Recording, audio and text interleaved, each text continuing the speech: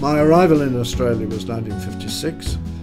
It was the week before the Olympic Games, and I didn't know anybody.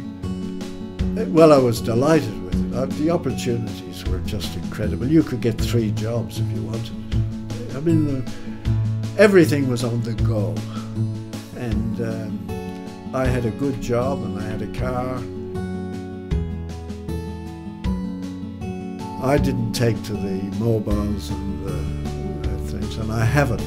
Every time I join an organisation, I insist that they send me a hard copy of everything.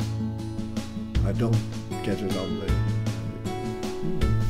email or anything. I know it's a losing battle. I'm not going to win it.